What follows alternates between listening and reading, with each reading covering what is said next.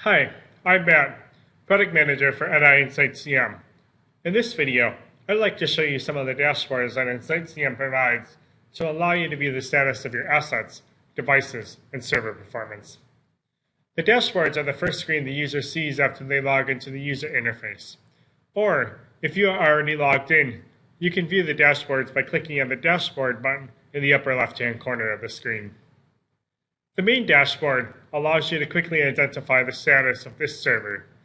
Each card will indicate the status and details of items that we might want to monitor. Notice how I have a warning in my data events card that is telling me that one of my assets has sent more than 500 data events today.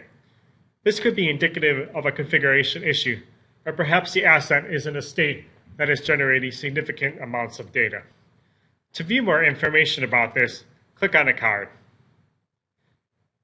This is the Assets dashboard, which will give us information about alarms, data, if any assets are offline, as well as if there are any configuration errors. Click on any of these buttons to view specific information. Because I navigated to this dashboard from the Data Events card, the Data Events button is already highlighted. I'll go ahead and drop down the menu to select the Too Many Events option. In this situation, this shows us that one of our pumps has sent over 800 data events today, giving me an opportunity to review the data and configuration for this specific pump.